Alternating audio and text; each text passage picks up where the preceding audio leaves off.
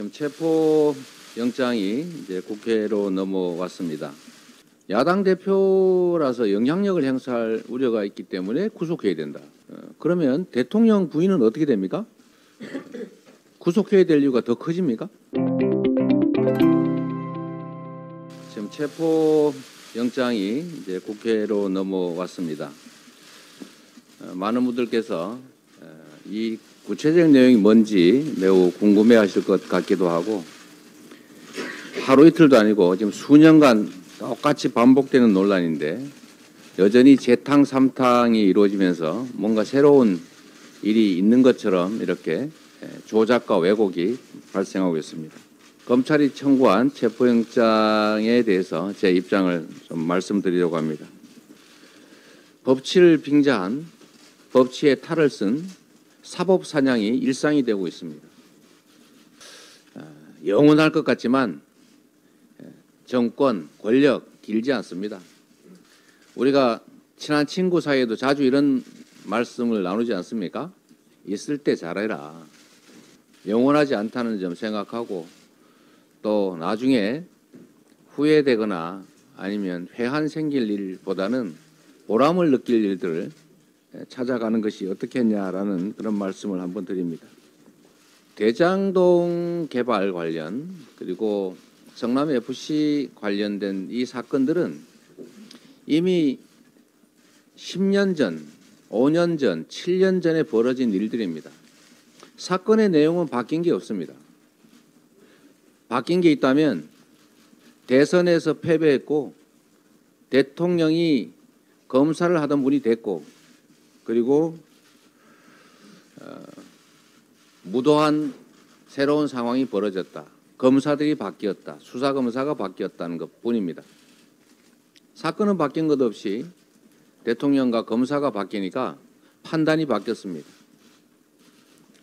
이게 다 무혐의로 불송치 결정이 됐다가 대통령 선거가 지난 후에 다시 재수사가 이루어졌고 수사진이 바뀌고 갑자기 무혐의 됐던 사건이 구속할 중대 사건으로 바뀌고 말았습니다. 정영학 녹취록, 그 녹취록을 보신 분은 아시겠지만 2014년 지방선거가 끝나서 제가 재선되고 난 다음에 청와대가 직접 이재명을 잡으라고 지시했다, 이런 내용이 나옵니다. 그 당시 성남시에 모든 기관이 총동원돼서 그야말로 탈탈 털었습니다. 이 구속영장을 가지고 누가 그렇게 얘기하더군요. 이재명이 없는 이재명 구속영장이라고. 주어에 이재명이 거의 없습니다. 누가 뭐라고 하는 말을 들었다. 이재명이 뭐라고 하는 말을 했다고 하는 말을 들었다.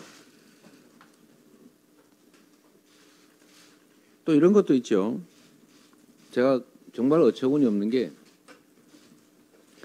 야당 대표라서 영향력을 행사할 우려가 있기 때문에 구속해야 된다. 그러면 대통령 부인은 어떻게 됩니까? 구속해야 될 이유가 더 커집니까? 이런 질문을 한번 드리고 싶습니다. 검찰의 일방적 주장이 쓰여진 게 구속영장이다. 그리고 대체적으로 거기에 내용이 옳지 않다, 이런 말씀을 드립니다. 그리고 이 토착비리라고 하는 황당한 주장을 하는데, 이거는 검찰비리입니다. 검찰비리. 여기에 보시면 무슨 몇십억 집을 원가로 사고 무슨 퇴직금 등등으로 뭘 지원을 받고 고문료를 받고, 이 다 특히 국민의힘과 관련된 전직 검사들 아닙니까? 그래서 이거는 검찰 비리라고 하는 게 꼭 굳이 규정을 한다면 적절하고, 대한민국 행정사에서 25억 원 투자해서